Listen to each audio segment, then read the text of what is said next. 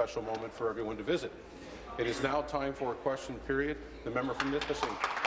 Thank you, Speaker. Good morning. Good morning, Premier. My question is for you. Don Drummond outlined some big-ticket reforms that he said will be, quote, an important turning point in the province's history. Don Drummond called for a, quote, sharp decrease or degree of fiscal restraint. He said you must act, quote, swiftly and boldly. To balance the budget will require, quote, tough decisions. He said the treatment will be, quote, difficult and, quote, most of the burden must fall on spending. He called for, quote, wrenching reduction from the path that spending is now on. So, Premier, does any of this sound even remotely familiar? Can you name even one bold, sweeping move that you've made to balance the budget by 2017-2018? Thank you, Premier.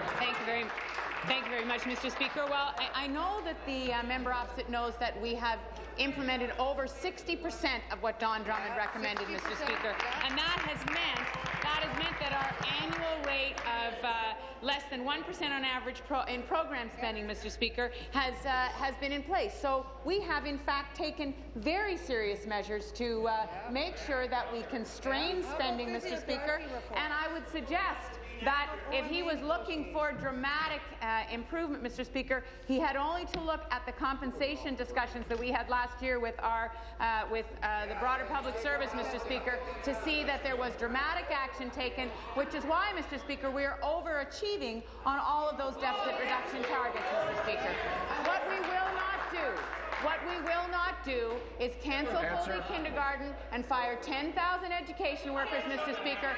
Fire hospital workers, Mr. Speaker. That's not what we're going to do. Thank you.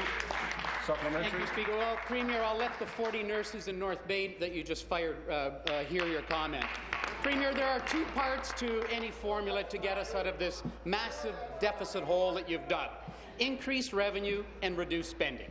The Bank of Canada told us that this year and next year will not see the growth that you forecasted. So unless you're planning another secret tax hike, that side of the formula is not moving.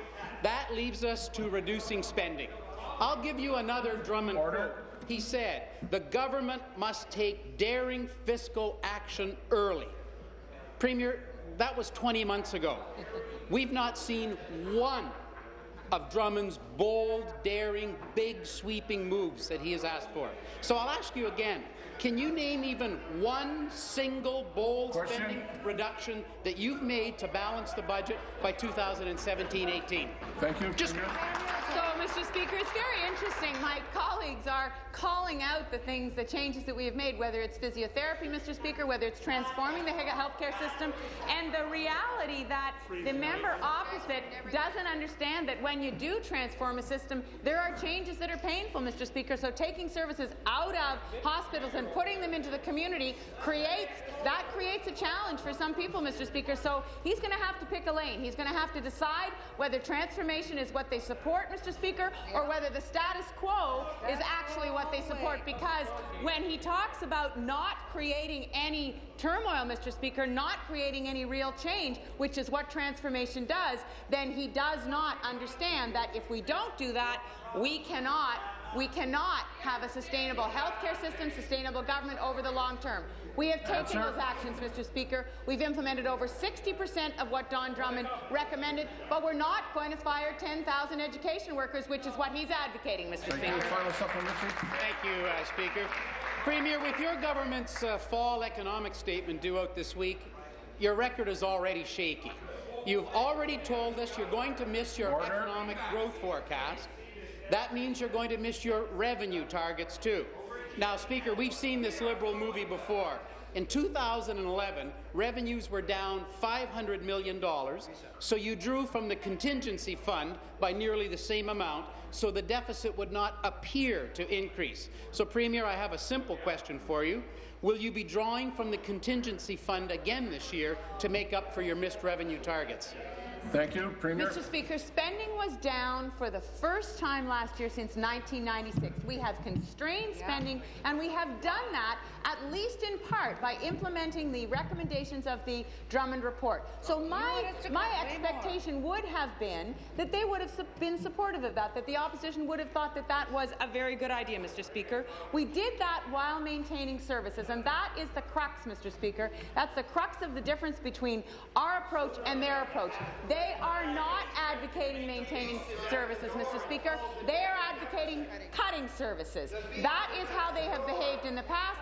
That is what the PCs would do in the future. They would cut services. They would cut people from those services. They would cut people who deliver those services, Mr. Speaker. We're not going to do that. We believe that maintaining those services, making sure that our education system and our healthcare system are excellent, are exactly what the people of Ontario need while we constrain spending, Mr. Speaker. That's what we've been doing. Good question. The member from Nipissing. Thank you, Speaker. Again, I will remind those 40 nurses in North Bay that you cut of your statement. Premier, last week you announced a new bond issue to add to our debt. You already added $20 billion to our debt this year alone. When your government took office, our debt in Ontario was $139 billion. It took 137 years to get there. In the last 10 years, you've doubled it to $273 billion. Yes, they did overachieve. So instead of eliminating scandalous and wasteful spending, you've simply answered more debt. My question this time will be a very simple one. Premier, just how much debt are you planning to add with this new bond issue? Be seated, please. Be seated, please. Thank you. Premier. Thank you very much, Mr. Speaker. There is a stark difference between the way the party opposite approaches the delivery of service and governing in this province from what we believe, Mr. Speaker. That is just the reality. We have said that we believe that the people of Ontario need to have the services that are delivered by our education system, by our healthcare system, Mr. Speaker, the social services that lift people up and allow them to get into the workforce, Mr. Speaker, the infrastructure that is necessary for communities to be able to draw business to their regions, Mr. Speaker, so that they can thrive. We believe that those investments in people, those investments in infrastructure, and the support of a dynamic business environment, that is what the people of Ontario expect from us, Mr. Speaker, that they do not expect that across-the-board cuts that are going to reduce those services to people in North Bay and across the province, that they do not expect that that's what their government will undertake, and that's not what we're going to do, Mr. Speaker. We'll constrain spending and we'll deliver services.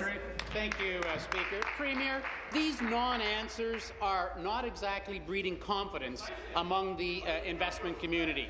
You haven't been able to answer even the simplest question here today. Your forecast shows revenue up, yet the Bank of Canada says revenue will not be growing where you hoped. Your lack of a jobs plan can be blamed on that. Your forecast shows spending flattening, yet you've increased wages in 8 out of 10 contracts that you've negotiated. Premier, none of this is adding up.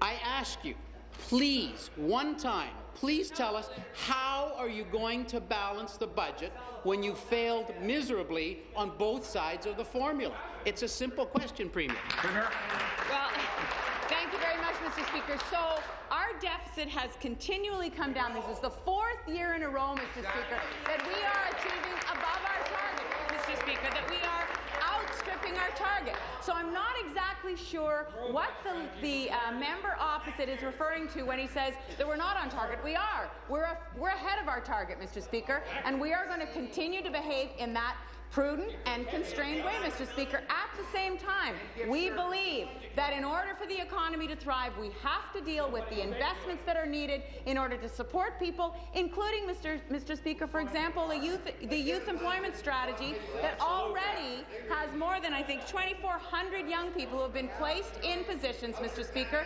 That's the kind of investment and support that people need in order to be able to thrive. We will continue to make those investments. The member opposite, Mr. Speaker, is part of a party that doesn't believe in investment, including investment in infrastructure and transit. They would cut that, Mr. Final Speaker. supplementary.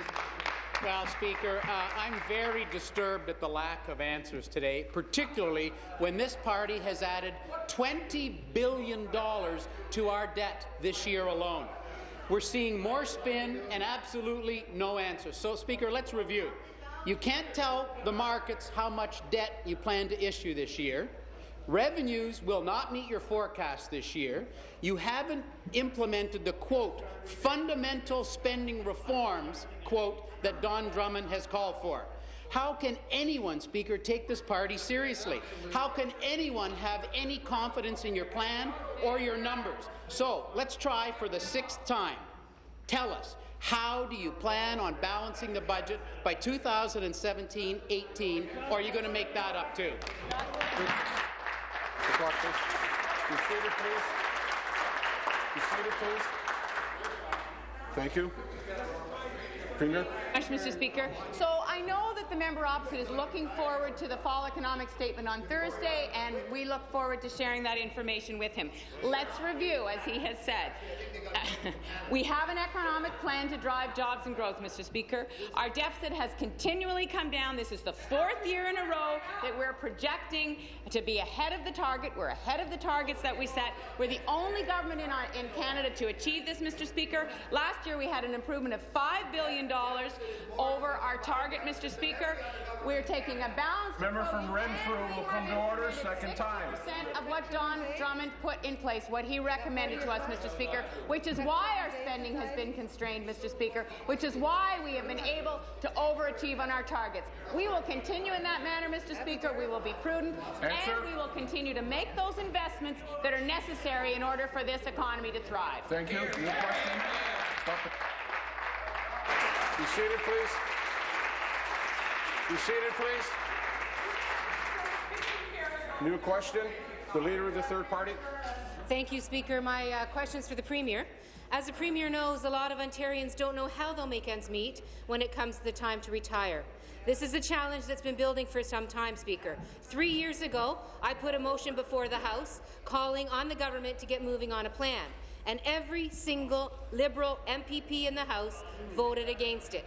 Can the Premier explain what the government plans to do now that they didn't manage to do over the last decade in office? Thank you very much, Mr. Speaker. Well, 3 years ago, on this side of the House, we were advocating for an enhancement of the CPP. Our Minister of Finance was leading that charge across the country. We continue to do that, Mr. Speaker.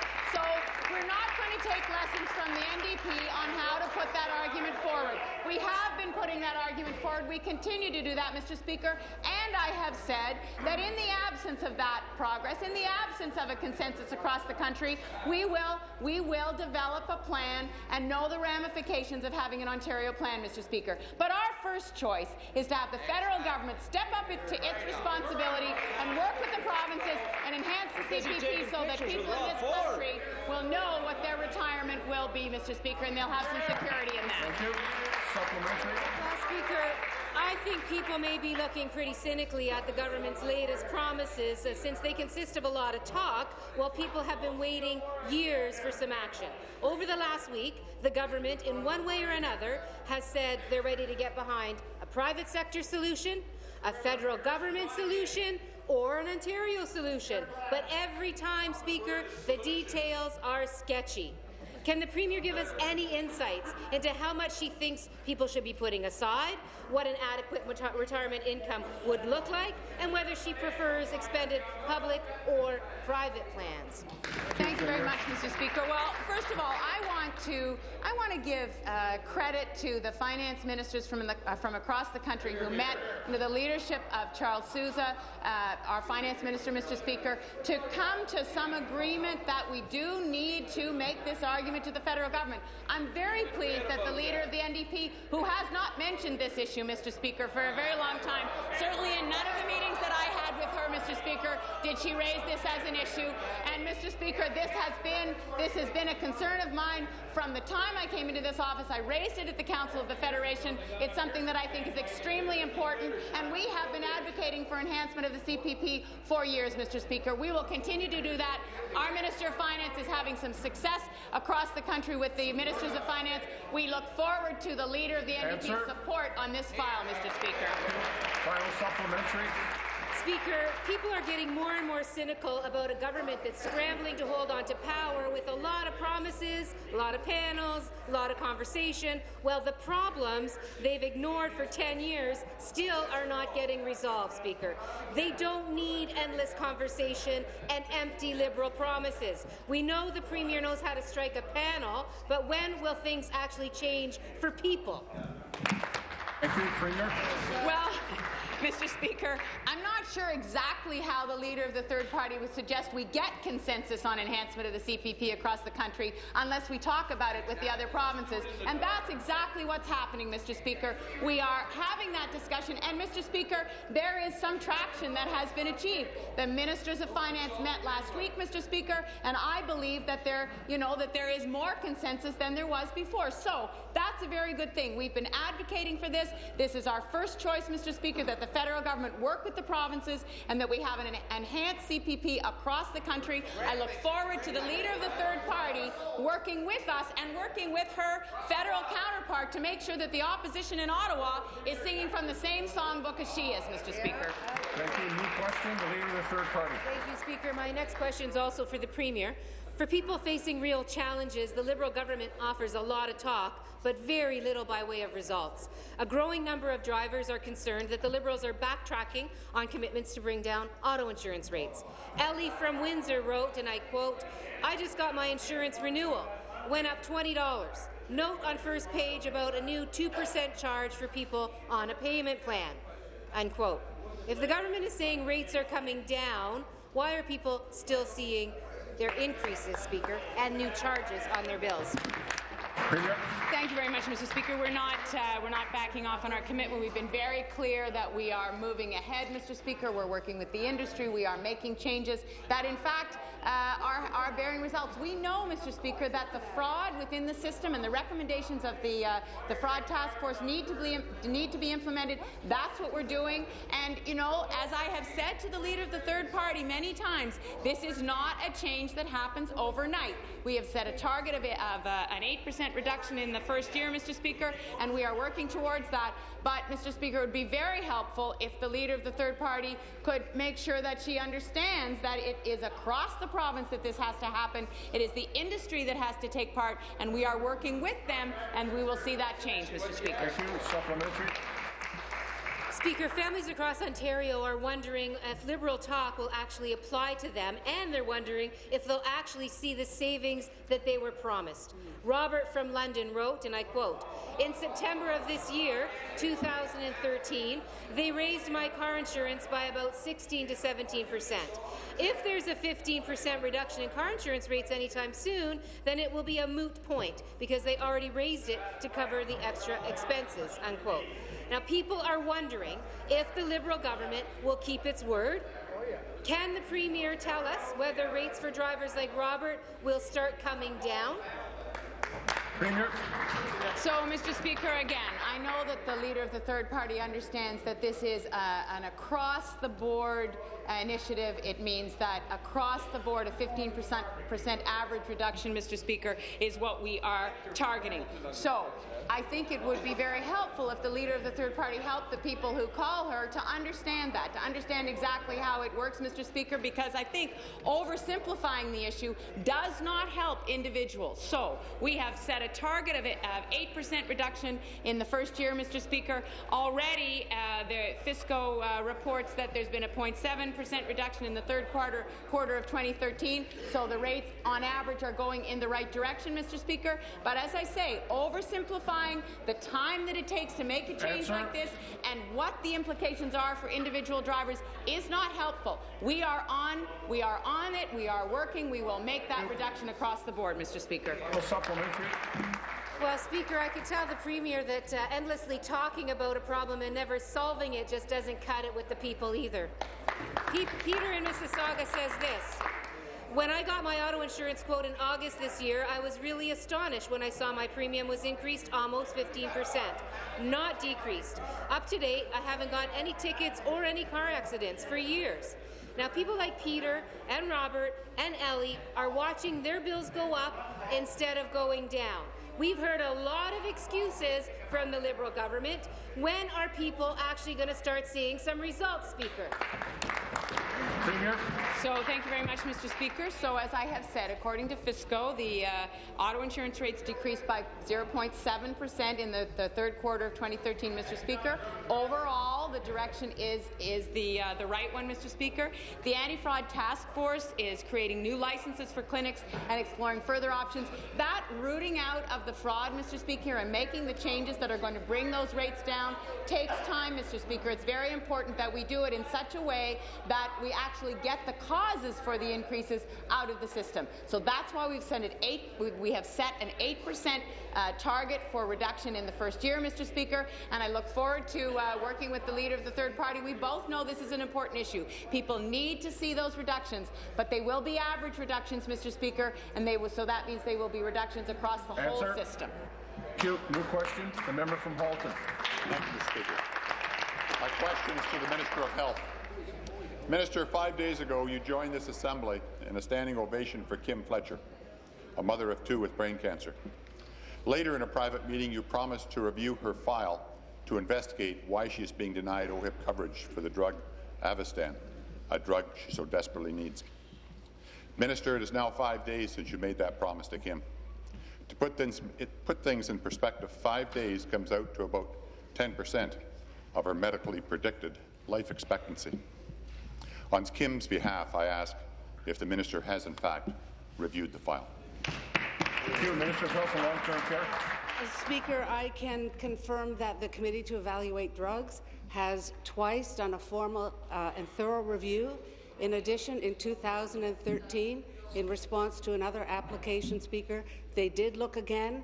They did determine that there is no new evidence. Speaker, I think it's very important that everyone in this House acknowledges that we do have a protocol in place, a protocol that removes political interference from decisions around what drugs are funded and for whom.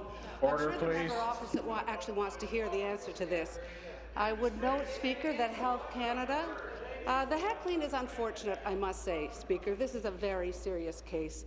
It should be noted that Avastin for GBM currently has only a conditional notice of compliance from Health Canada because there are no data demonstrating an improvement in disease-related symptoms or increased survival with Avastin in the treatment of GBM.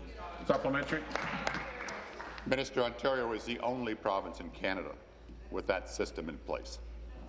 This drug is in British Columbia, it's in Alberta, it's in Manitoba for this purpose. Minister, Kim doesn't have the luxury of time. Time is slipping away from her. Her husband and her 2 children stand by helplessly, frustrated that a government which intervenes with over $1 billion for gas plants when it is politically expedient for its own survival, and yet refuses to intervene to assist Kim in her survival. Minister, I'll be speaking with Kim later today to give her an update on her file. Please tell me what I can tell her with respect to your efforts as Minister of Health for this province. Question. And what you can do on her behalf. Thank you. Minister of Health and Long-Term Care. Well, Speaker, as I have said, we have taken the politics out of determining what drugs are covered for what condition. So, Speaker, I cannot interfere in a decision made by a panel of experts, both at the Health Canada level and at the Ontario Committee to Evaluate Drugs. Order, please. Speaker, it's a transparent process. People can go online and determine where in the process the approval is at the Committee to Evaluate Drug, and when a decision is made, Speaker, it is online, publicly available, the rationale behind what decisions are made. And Speaker, I would invite the member opposite to review the data on this, to review the research. I know, Speaker, that is not what the member opposite wants to hear, but we must, as stewards of the system, rely on experts to make determinations about what drugs will benefit what patients. Thank you. New question. Member from Windsor to Tecumseh. Thank you, Speaker. My question today is to the Minister of Infrastructure and Transportation. Good morning, Minister. Last Friday, you announced you'd heard enough and were ordering the deficient girders removed from the Herb Gray Parkway. First, let me say on behalf of the residents in that area, thank you. It was the right thing to do. However, Speaker, there are other issues that need to be addressed. Mistakes were made, standards not met, rules were ignored. As the member from Essex has already pointed out, this was a complete failure of oversight and quality control by this government. Can the minister assure the public today that cost overruns will not have the people of Ontario footing the bill because of this unmitigated fiasco? Minister of Transportation and Infrastructure. Thank you very much, and good morning to the member from Windsor-Tecumseh, and thank him for the civility that he's bringing to this House. Mr. Speaker, this wasn't a disaster at all. I mean, let's just review the important facts of this. One, all of the girders are coming out as a result of independent testing. That is going to cost the taxpayers absolutely nothing. Zero. Good try, Bill. Good try. And I know members often. I know members. The member from Bruce Grey Owen Sound will come to order. Well, it may be funny, but you'd be laughing somewhere else. Thanks, Mr. Speaker, because the way the government designed the contract assigned all risk allocation. The Premier has asked me and other ministers to get up on top of files. If we're cancelling projects, it should be done early. If we're making adjustments, we should be the aggressive watchdogs of capital projects. This is a government that learns from its mistakes, Mr. Speaker, and this is an example of that learning. Minor delays. As a matter of fact, Mr. Speaker, we will advancing the local road projects to reconnect communities even ahead of schedule. Answer. It will come in on budget. It will be entirely safe and meet engineering standards, and the risk and cost goes to the project code, not the people of Ontario. Thank you. Supplementary. Well, Speaker, the minister can talk about aggressive watchdogs. The facts are we learned of this massive screw-up because of a whistleblower. The government was forced to take action because of a public outcry. There are a number of other P3 projects underway in this province, and the frightening thing is, Speaker, the system of oversight is the same on those projects as the Herb Gray Parkway, meaning there is none. Will the minister, will this government admit that contracting out billion-dollar privatized projects to foreign construction firms without oversight just doesn't work? And saying that taxpayers won't be on the hook for these overruns won't work without government oversight either. Thank you. Minister. Mr. Speaker, there was, sadly, when this was going on, no public outcry. That was the point. It was actually my colleague, the member from Windsor West, the Minister of Community Service, who approached me early on after I was appointed and advised me that there were concerns that she was hearing about, and I held meetings with key people in the Windsor area. What is surprising, Mr. Speaker, is even his party in the opposition never raised this issue in the last 18 months. If this was a known problem, then how could a party with so many seats in that area not be raising those questions, Mr. Speaker? I've given credit to the member from Windsor-Tecumseh because it was only since he was elected and my colleague from Windsor West that actually raised this issue. Mr. Speaker, soon as we became aware of it, we acted aggressively to resolve it, to resolve the safety standards, to ensure that this project, and Mr. Speaker, have successfully advocated for the President Bridge to be built, which will now be attached. This is one of the best things to happen in Windsor in many years, Mr. Speaker. Question. The member from York Southwestern. Thank you, Mr. Speaker. My question is for the Minister of Municipal Affairs and Housing. The first cooperative housing building in the city of Toronto was established in my riding of York Southwestern, a residence called Beach Hall. It was a real innovative model at that time, and the residents of what is known today as the Beach Hall Housing Corporation successfully fought off a city bid to turn the residence into a high-rise. There's even a great documentary that can be watched on this. It's called The Battle of Beach Hall, and it depicts the struggle of the residents. Since then, many more co-op homes have been built in my riding and across the province.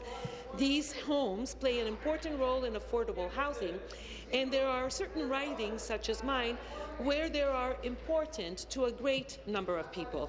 But for years, co-ops were treated different from rental housing, forcing co-ops to go through a complex and expensive dispute resolution process. Mr. Speaker, through you to the Minister, our government has reduced the cost of this process across the province. Could the Minister explain what changes have taken place? Thank you. Minister of Municipal Affairs and Housing. I want to thank my colleague for this timely question and for her continued advocacy, obviously, for the people of Beach Hall and the residents of cooperative housing in general. As we all know, co-op housing plays an important and a very necessary role in providing affordable housing to Ontarians. That's why our government worked recently with our cooperative housing partners to come up with a streamlined, less costly, less time-consuming process for dispute resolution. As you'll recall, our changes to Bill 14 helped cooperatives across the province, from Beach Hall to York Southwestern Falls Place to a co-op in Niagara Falls, no longer have to go through a 6-month process that can cost upwards to $5,000, preventing co-ops from investing in necessary maintenance or upgrades such as playgrounds. It also ensures that co-ops and their members are able to access the same protections and benefits that have been available to landlords and tenants, such as mediation. Our government will continue to invest in safe and affordable housing for all Ontarians so that they can put their skills to work and to continue to build in the growth of our economy. Thank you, Speaker. Great answer. Great answer. Commentary. Thank you, Mr. Speaker, and thank you to the Minister for that answer. However, Mr. Speaker, Beach Hall and other co-ops today are experiencing a crisis. In Beach Hall's case, a crisis they haven't seen the like since the 1970s, when the Toronto Borough of York had decided to phase out this complex in favour of a new development. The federal government has provided assistance to co-ops and other housing providers through programs started in the 70s and the 80s. Unfortunately, these agreements are expiring, and we are quickly approaching the day when most of these contracts will end. And though our government has committed $3 billion in affordable housing funding, communities across Ontario need predictable funding for affordable housing from all 3 levels of government. Mr. Speaker, through you to the Minister, could she please explain to the House what our government is doing to ensure that we have a strong, long-term partner in the federal government so that Ontario's co-ops can have predictable funding that they need? Thank you. Minister.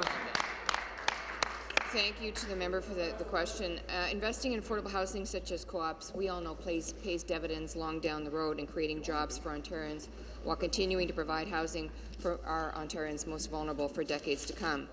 But protecting our societal responsibility of the vulnerable takes all 3 levels of government to make it work. We need to work cooperatively. This last few months ago, I listened very intently to what the federal government said in their throne speech to hear about their future plans for affordable housing across Canada. The federal government announced its intention to work on a renewed homeless partnering strategy. That's good news, and I was pleased to hear that. But I remain worried in their commitment over the long term. It looks like their commitment to affordable housing will evaporate over the next 20 years. That's why I urge our federal partners to come back to the table to ensure that Ontario and all provinces across Canada have long-term sustainable funding so that we can make the necessary investments that Canadians and Ontarians expect. Thank you, Speaker. Your question, the member from Oxford. Thank you very much, Mr. Speaker. Mr. Speaker, my question is to the Minister of Agriculture and Food. Premier, because your government spent Ontario into a fiscal mess, you said you needed to put a cap on our risk management program, the insurance program that our farmers depend on. This year, farmers in need are seeing the negative impact. How do you explain to these farmers that there is no more money to help them, but you were able to find enough money to increase salaries and benefits at OMAFRA by more than 4%? Oh, good question, Ernie. Premier, Minister of Agriculture and Food. Mr. Speaker, I have worked very closely with representatives from the agriculture industry, with individual farmers, and Mr. Speaker, we have really made huge advancement in terms of the risk management programs that are in place. I would look at the corn-fed beef ledger that my predecessor worked with the sector on, Mr. Speaker. producers are very, very pleased with the opportunity to have that kind of security in the system, Mr. Speaker.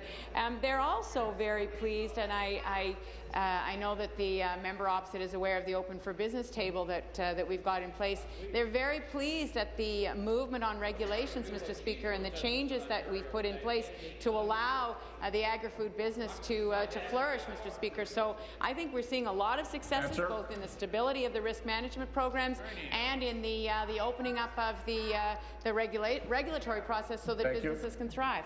Thank you. Supplementary. Premier, we need to get Ontario's finances back on track so that we can afford to provide the services Ontarians rely on, like health care, education, and for our farmers, insurance programs. The Minister of Finance said, and I quote, "We can't manage the deficit without addressing what is the single biggest line in our budget, public sector compensation." You claim you have a wage freeze, but the ministry under your direct control is increasing wages and benefits by more than $3.6 million. To me, a wage freeze doesn't mean a 4% increase in salaries. Premier, on November the 7th, will you commit to table a real plan to address Ontario's finances, including a real wage freeze, or do you think it's okay for farmers to continue to suffer because of your government's fiscal mismanagement? I think so. Mr. Speaker, I'm not sure exactly whether the member opposite is really concerned about the well-being of farmers in the province or whether he's just taking a political shot. Because the fact is, Mr. Speaker, we have worked with the sector. Ontario and Quebec are the only provinces to establish a provincial program to supplement what is available to farmers through the federal business risk management programs, Mr. Speaker. So, in fact, we have worked to put in place programs in this province that supplement what they get from the federal government, and in fact, we've done that in collaboration with the sector, Mr. Speaker. So, I hope that the member opposite will sit down with us if he'd like a review of all of the programs that we put in place that we have negotiated and that we've collaborated with the sector on, Mr. Speaker. Happy to give him that. On February 20th, I met with some of the community leaders, Mr. Speaker. I heard from them the overwhelming support for the process that we put in place to put these programs in place. So I look forward to working. Thank you. New question, the member from Hamilton East Stony Creek. Thank you, Speaker. My question is to the Minister responsible for Pan and Parapan Games. Speaker, the scope of and responsibility for security for the Pan Parapan Games has been less than clear. The Minister has refused to answer even the most basic questions, either demonstrating an enormous lack of knowledge or a frightening focus on secrecy. Speaker, will the Minister agree to provide MPPs with all records and set out the security structure and costs, as well as the plan for which offices and officials will decide how security is carried out before, during, and after the TO 2015 Pan Parapan Games? Thank you, Minister responsible for the 2015 Pan Parapan Games. To answer the question from the member opposite, Speaker, the Pan and Parapan American Game is a huge undertaking by the province, and come 2015, 41 countries, their competitors will be in Ontario, and the Pan Am Game also is a big, large footprint involving 14 municipalities. Speaker, security, of course, is we're committed to make sure that people visiting this country will be safe, and domestically, our people also safe. Speaker, the safety of athletes, coaches, and officials, visitors, and the general public is a critical element in the planning of the 2015 Pan and Parapan American Games. We are prepared to take any measures necessary to ensure the safety of our citizens. We will not take risks for people's safety. Thank you, Speaker. Supplementary. Thank you, Speaker. I'm not quite sure I got an answer there, but Speaker, as MPPs in Ontario, we want to assure our constituents that the problems that occurred during the G20 don't happen again. We need to know the law enforcement organizations involved, who is leading the process, and how any security problems will be handled so that there is proper treatment of citizens, Pan Am participants, and law enforcement personnel. Speaker, will this minister share the basic security information so that transparency is preserved and problems are prevented? Good question. Thank you. Minister. Thank you, Speaker, again for the question. Speaker, security planning for the Pan and Para-Pan game began in October 2010. It is crucial to the success of the game. Speaker, the process is being led by the Integrated Security Unit under the management of Ontario Police, Provincial Police. The ISU is comprised of a team of law enforcement and security experts from each municipality hosting a game venue. Speaker, the ISU is working in coordination with federal security departments to promote the safety and security of these games. Speaker, the ISU and Toronto 2015 continue to work together on games delivery plans with a view to managing security costs and risks. Thank you, Speaker. Thank you. New question, the member from Oakridge is Markham. Thank you, Mr. Speaker, and my question is for the Minister of Research and Innovation. Ontario is recognized for its well-regarded academic and research institutions and their ability to collaborate with industry. Fostering collaboration is important to our competitive advantage in the global economy. We need to continue to create the right conditions that will lead to innovative breakthroughs that attract investment and create jobs for Ontarians. To help translate Ontario's research strengths into strong innovation and commercialization activity, businesses must be able to access the valuable knowledge and expertise available in Ontario's research institutions. Mr. Speaker, through you to the Minister of Research and Innovation, what steps has the government taken to facilitate knowledge mobilization between industry and academic institutions? Minister of Research and Innovation. Thank you, Mr. Speaker, and I would like to thank the member from Oakridge Markham for that very important question. Mr. Speaker, our government recognizes the importance of a strong relationship between our academic and research institutions and industry, and that's why our government has created Collaboration Voucher Program, and this program provides redeemable credits to small and medium-sized enterprises for services and resources from universities, colleges and research hospitals. Just last week, Mr. Speaker, I announced the latest initiative between the Ontario Centres of Excellence, which runs the voucher program, and the Quebec Consortium for Drug Discovery. The $3 million Interprovincial Research and Development Challenge will provide an opportunity for Ontario organizations to work with industry organizations in Quebec to promote research and innovation in new medicine discoveries. Mr. Speaker, we are proud of our government's initiative for fostering research and innovation, collaboration and also mobilization of knowledge in Ontario. Thank you. Supplementary. Thank you, Mr. Speaker, and thank you, Minister. I'm happy to hear of the initiatives our government is undertaking to create stronger collaboration between innovative businesses, industry and academic institutions. In York Region, regional innovation centres like Venture Lab have played a vital role in providing services that connect and mentor entrepreneurs who want to start or grow their global enterprises. International research collaboration is a core component of research activity, as collaboration provides opportunities to move further and faster by working with other leading people in their field.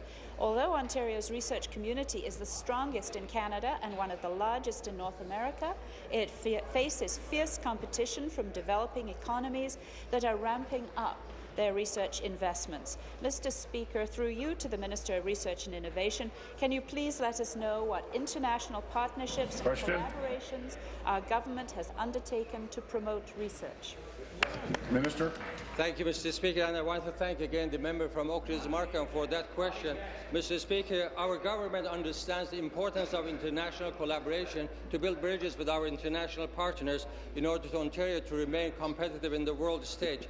Ontario has several active memoranda of understanding which focuses on promoting research and innovation and collaboration with other jurisdictions. We have a strong working relationship with many developed and developing countries around the world, including India, China, Israel and Singapore, among many others. International agreements, Mr. Speaker, will help our research institutions to collaborate with their scientists and researchers in other countries in order to benefit our researchers in Ontario as well and help us to grow our economy. Mr. Speaker, our government is strengthening its relationship with international partners to create innovative research solutions to common research interests and concerns. Thank you. Your new question, the member from Lambton, Middlesex. Thank you, Mr. Speaker. My question this morning is to the Premier. Premier, last week I spoke to you about passing Bill 69 on prompt payment legislation, an important bill.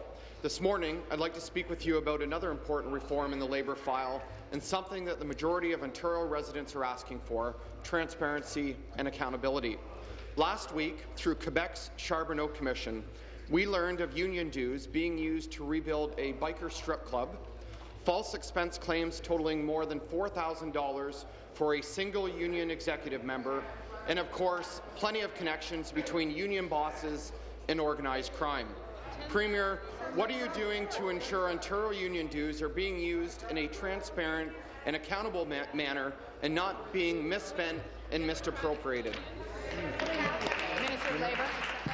Minister of Labour. Thank you very much, Speaker, and I appreciate the member opposite for asking the question.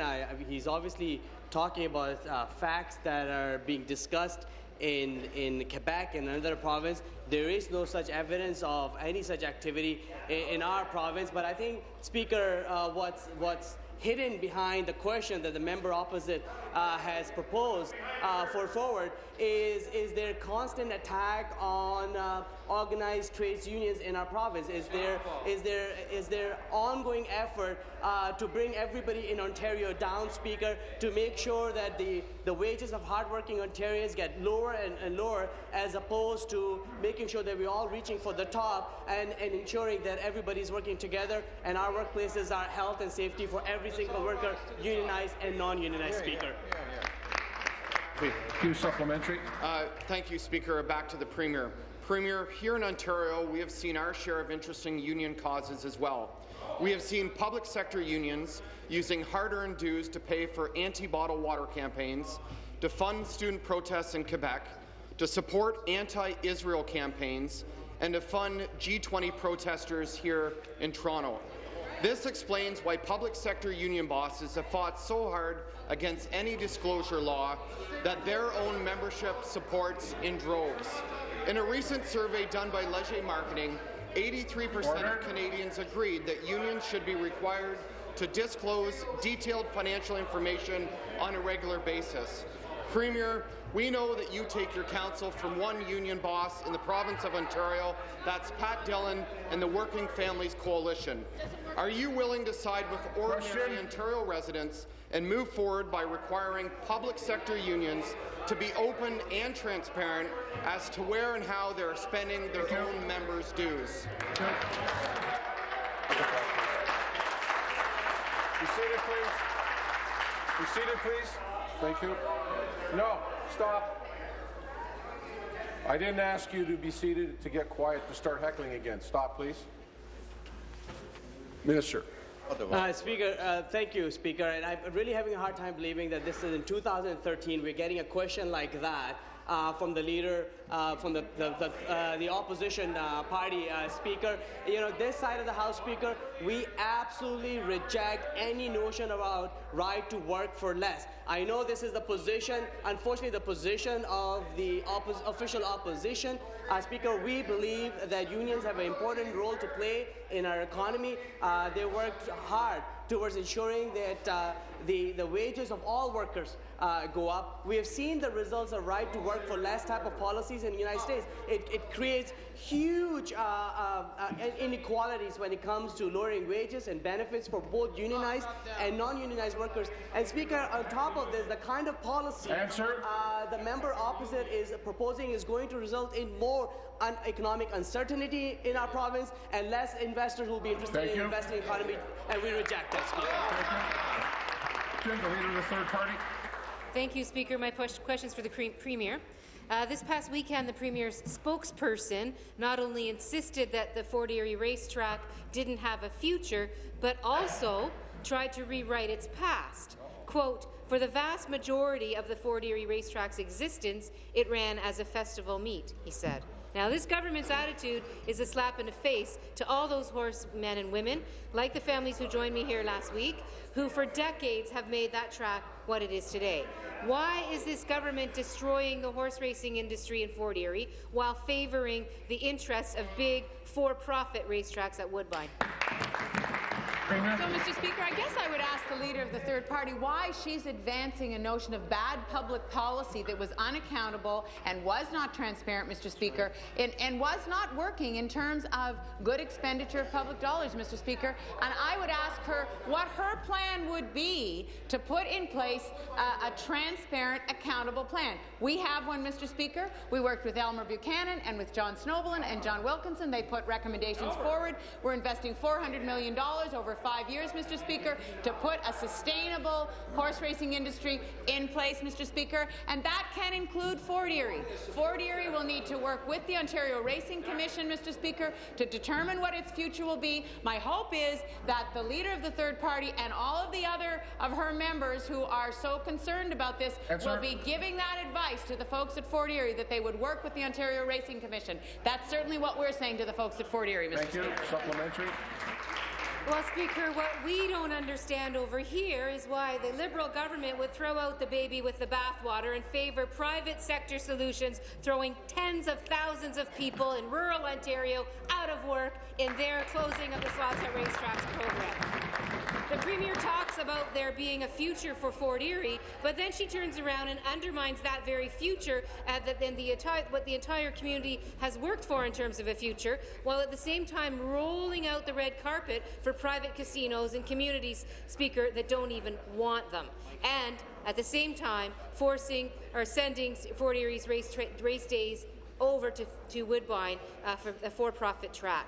The government has already admitted, that the OLG privatization was a mistake. Why is the Premier favouring for-profit racetracks at the expense of an entire horse racing industry in Fort Erie? Thank you very much, Mr. Speaker. Well, again, I will say I understand the politics of what the Leader of the Third Party is doing. I understand the politics that overlay her questions about Fort Erie, Mr. Speaker. But what we have done is we have taken advice from knowledgeable people who worked across the system, Mr. Speaker, across the province, talked to thousands of people in the horse racing industry. We're putting a plan in place, and the politics notwithstanding, we believe that having good policy in place is important. That includes Fort Erie, Mr. Speaker. It includes the opportunity for Fort Erie to work with the Ontario Racing Commission and put in place a plan that will make it sustainable into the future. What our plan does, Mr. Speaker, is link the future of horse racing to a renewed focus on the customers, not total dependence on the slots, Mr. Speaker. I've said at the same time that integrating horse racing with the gaming across the province is the way to sustainability. That's what we're doing. Politics notwithstanding, Fort Erie can work with the Ontario Racing Commission, and my hope is that they will have a future. Your question, the member from Ottawa South. Thank you, Mr. Speaker. Through you to the Premier in her role as the Minister of Agriculture and Food. I know that in the past, the Open for Business has been a forum for food businesses to discuss such regulations as the meat regulations with government. Across Ottawa and Eastern Ontario, we have businesses that have been affected by the government's rules around meat handling, and I know that this issue is important to the sector. I understand that it has been brought to the table for discussion at previous open business meetings and that you had another meeting just last week. Mr. Speaker, can the minister update the House on the progress made on this issue at your most recent open for business meeting? Thank you. Minister of Agriculture and Food. Thank you very much, Mr. Speaker, and I want to thank the member for Ottawa South for his question. And I was really pleased at last week's Open for Business meeting to be able to hear from the sector how positive they are about the changes that are being made, particularly to the meat inspection regulations, Mr. Speaker. The changes we've made will create a more flexible and outcome-based approach to compliance. They'll clarify regulatory requirements and they'll promote competitiveness and innovation for the industry without compromising food safety or cutting regulation arbitrarily. And that's really important, that people understand that this isn't just about making a political decision to cut regulation. This is about looking at what is really going to work to allow the industry to function and to keep food safety in place, Mr. Speaker. These changes come into effect on January 1st, and another area that we've discussed at the table is regulations for biodigesters. This has come up. We're going to work to make changes to improve the economics of operating anaerobic digestive system, Mr. Speaker, and those are the kind of partnerships that we want to support going forward. Thank you. Supplementary. Thank you, Mr. Speaker. It's great to hear that progress is being made by working together with the agri-food sector. Mr. Speaker, as a follow-up to the Minister of Agriculture and Food, My constituents consistently tell me that access to locally produced and processed food is a priority for them. In fact, like many urban MPPs and many of the Ottawa Caucus's constituents work in the agri-food sector, like in food processing, retail and wholesale sectors, and I know it is important for them that the industry continue to grow and thrive. Mr. Speaker, could the minister please tell this House how does the Open for Business Forum benefit the agri-food sector? Thank you, Minister. Well, thank you very much, Mr. Speaker. And I want to just say that recently I challenged the agri-foods industry to double its growth rate and to create more than 120,000 new jobs by 2020. The only way that that can happen, Mr. Speaker, is if government and the industry works in partnership. So if I go back to the previous question about the comments I was making on the anaerobic digesters, for example, Mr. Speaker, the kinds of regulations that increase approval time and costs are the kinds of things we need to look at, because if the industry is going to be able to expand, we need to make sure that we are being as efficient as possible and, as I say, while keeping food safety processes in place. So that's the kind of partnership that the Open for Business table has created. We are making progress. People were very, very positive, and we've brought together the whole sector, Mr. Speaker, food processors and producers, which means that we're getting all sides of the story as we make these decisions. It's a very good process, and I want to continue to work in partnership with the industry. The question, the member from Elgin, Middlesex, London. Thank you, Speaker. Speaker, my question is to the Minister of Community Safety and Correctional Services. Minister, on Friday morning, the correctional officers at the Elgin Middlesex Detention Centre found an inmate dead in the showers. The 29-year-old from Sarnia was beaten beyond recognition, was only there to serve 163 days for a non-violent crime. The latest death is one more indication of the problems at EMDC.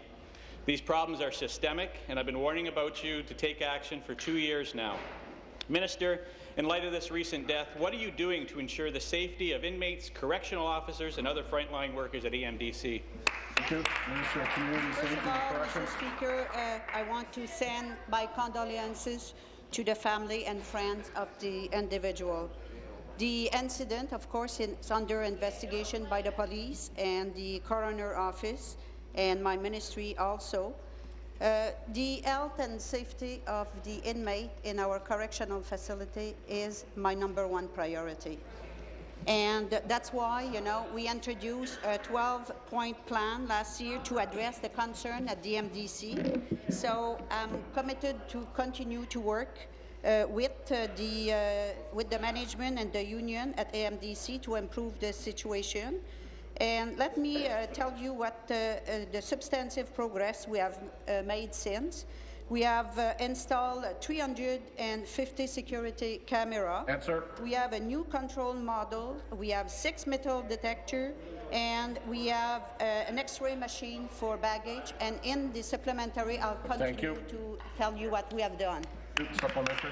Thank you, Speaker. Minister, if your solutions had worked, that inmate would still be alive today. And Minister, you should also include in your #1 priority the correctional officers and also the frontline workers working at that jail. Minister, since you've taken over this file, you've let the conditions at EMDC get progressively worse. Your inaction threatens the safety of correctional officers, inmates, and frontline workers. I know the ministers across the floor enjoy the part of their job where they get to be nice and have great photo ops. However, the true test of leadership, Minister, is how you deal and manage problems. The problems at EMDC are systemic, and I've drawn the attention to them time and time again in this chamber. Following the last inquest, Minister, into a death that occurred in 2009, the ministry didn't act until I was elected and put pressure on you to do so. It makes me think your ministry does not act unless I tell you to do so. Minister, do I constantly have to hold your hand in order for you to do your job? Be seated, please. Be seated, please. Thank you. Minister. We have done also, we have hired 11 additional full-time correctional officers. We have 3 new surgeons. We have 1 additional mental health nurse, and we have now 24 hours nursing. Mr. Speaker, I'm not going to take advice from that party who made a mess of the correctional services when they were in power. They closed jail like you wouldn't believe. We have now, no room for program, and rehabilitation was not their #1 priority. And we know that their cousin at the federal level is the same. You know, we put more people in jail, we let them longer, and no rehabilitation. It's not what we're going to do, and I'm going to transform that sector of my responsibility. Answer. Thank you very much. Thank you. New question, the member from Windsor West. Thank you, Speaker. My question is also to the Minister of Community Safety and Correctional Services. I'm going to try this again. Adam Harvey Kargas is the 4th inmate to die in 4 years at Elgin Middlesex Detention Centre, a facility that has been plagued with design flaws, overcrowding and understaffing. Can the minister assure us that there were enough correctional officers on duty the night of this tragic fatality? Minister, Community Safety and Corrections. Mr. Speaker, as I said, the safety of our inmate and our correctional officer is my #1 priority. And I've been working with the management, with the union, to make sure that we will improve the situation. The day of the incident, the AMDC capacity was 410, and there was 389 inmates in the facility.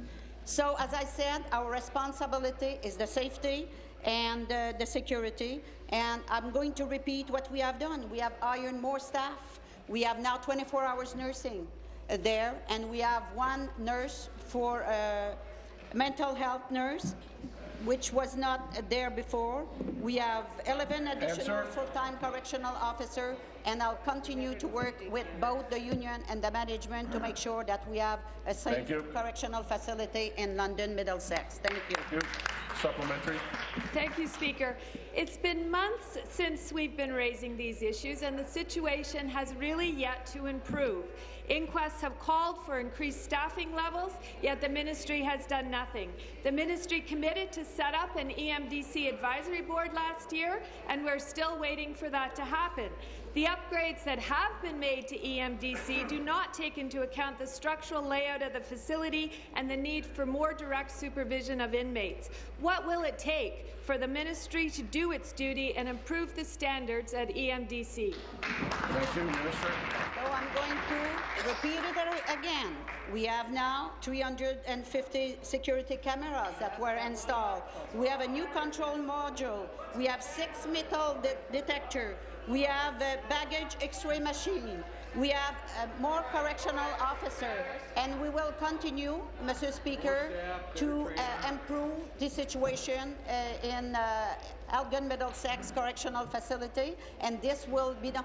But, you know, in our correctional facility, despite the best effort, violence is a reality for correctional facility everywhere.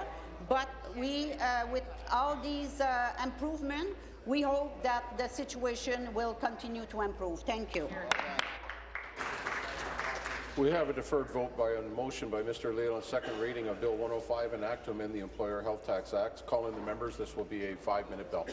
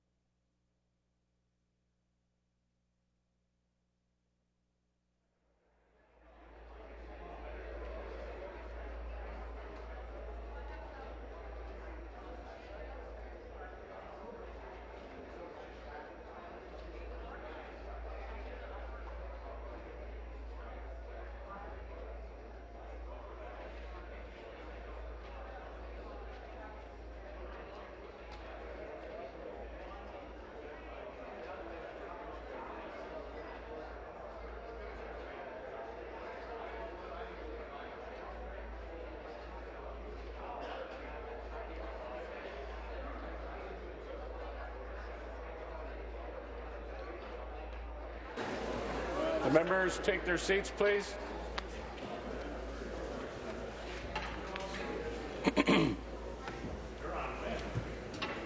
All members, take your seats, please.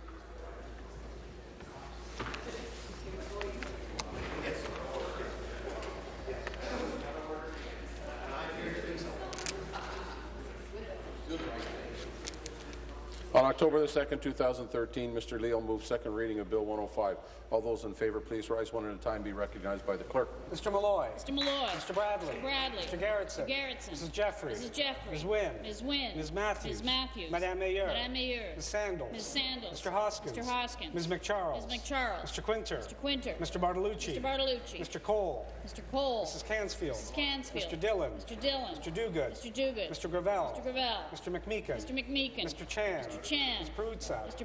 Ms. Peruzza. Mr. Murray. Mr. Murray. Mr. Shirelli. Mr. Shirelli. Mr. Leal. Mr. Leal. Mr. Delaney. Mr. Delaney. Mr. McNeely. Mr. McNeely. Mr. Moridi. Mr. Moridi. Mr. Orzetti. Mr. Orzetti. Mr. Coteau. Mr. Coteau. Mr. Sergio. Mr. Sergio. Mr. Nakvi. Mr. Nakvi. Mr. Zimmer. Mr. Zimmer. Ms. Albanese. Ms. Albanese. Ms. Jassic. Ms. Jassic. Ms. Hunter. Ms. Hunter. Mr. Fraser. Mr. Fraser. Ms. Wong. Ms. Wong. Ms. Domerla. Ms. Domerla. Mr. Crack. Mr. Crack. Ms. Mangat. Ms. Mangat. Mr. Wilson. Mr. Wilson. Mr. Arnott. Mr. Arnott. Mr. Hardiman. Mr. Hardiman. Mr. Fideli. Mr. Fideli. Mrs. Elliott. Mrs. Elliott. Mr. Yakubuski. Mr. Yakubuski. Ms. McLeod. Ms. McLeod. Mr. Miller, Perry Sound, Muskoka. Mr. Miller, Perry Sound, Muskoka. Mr. Cleese. Mr. Cleese. Mr. Barrett. Mr. Barrett. Mr. McNaughton. Mr. McNaughton. Mr. Dunlop. Mr. Dunlop. Mr. Holliday. Mr. Holliday. Ms. Jones. Ms. Jones. Mrs. Monroe. Mrs. Monroe. Mr. Chudley. Mr. Chudley. Mr. O'Toole. Mr. O'Toole. Mr. Bailey. Mr. Bailey. Mr. Jackson. Mr. Jackson. Mr. Smith. Mr. Smith. Mr. Harris. Mr. Harris. Ms. Thompson. Ms. Thompson. Mr. Sherman. Mr. Sherman. Mr. Urick. Mr. Urick. Ms. Scott. Ms. Scott. Mr. Walker. Mr. Walker. Mr. McDonnell. Mr. McDonnell. Mr. Milligan. Mr. Milligan. Mr. McLaren. Mr. McLaren. Mr. Nichols. Mr. Nichols. Mr. Prue. Mr. Prue. Ms. Horvath. Ms. Horvath. Mr. Marchese. Mr. Marchese. Madame Gélinas. Madame Gélinas. Ms. Taylor. Ms. Taylor. Mr. Natashak. Mr. Natashak. Mr. Tabbins. Mr. Tabbins. Mr. Singh. Mr. Singh. Ms. Fife. Ms. Fife. Ms. Forster. Ms. Forster. Mr. Vantoff. Mr. Vantoff. Mr. Shine. Mr. Shine. Ms. Armstrong. Ms. Armstrong. Mr. Mantha. Mr. Mantha. Mr. Miller, Hamilton East Stony Creek. Mr. Miller, Hamilton East, Stony Creek. Ms. Sattler. Ms. Sattler. Mr. Hatfield. Mr. Hatfield. Please rise one at a time and be recognized by the clerk.